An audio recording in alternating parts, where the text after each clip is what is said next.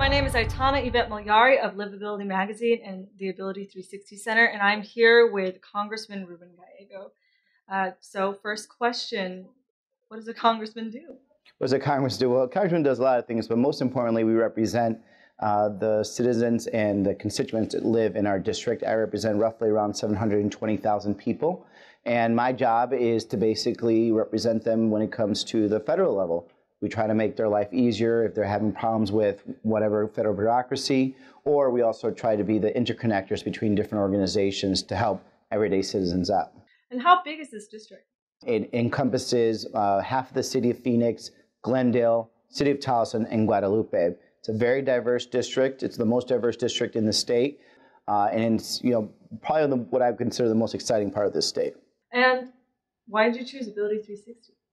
Well, I think it's important that when we start thinking about our constituency, our communities that are disabled are just as important as anyone else. And when I think Congress and other elected officials are doing their outreach, they do not focus on this community. They will focus on many communities. And as a member of Congress, if you're doing your job, you go to where your job requires. And I've had pleasure meeting many of the people that have worked at Ability360. There's going to be a lot of great things that continue coming out of there, and I want to make sure I'm a part of it. And tell us about mobile office hours. So mobile office hours are something that actually occur all over my district on a consistent time, so people know that they have access to me and to my staff for whatever they need. And this is why we're doing ours at Ability360 to make sure that there is access for anybody that wants it from whatever community needs it. If I have a question and visit you during office hours, can you explain the process?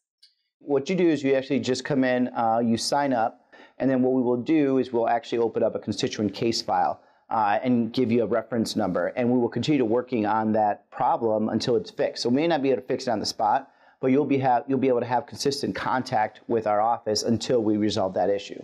There's a lot of people that aren't receiving their Social Security checks, Social Security disability checks, or even the VA checks.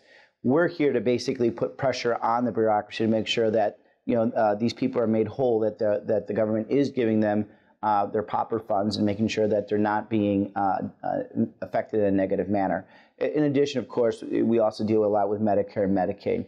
But when in doubt, you could still call our office, even if you don't know whether or not this involves the federal government or not, because we will gladly refer you to the right people to get and solve whatever problem you may have. Thank you so much for your time.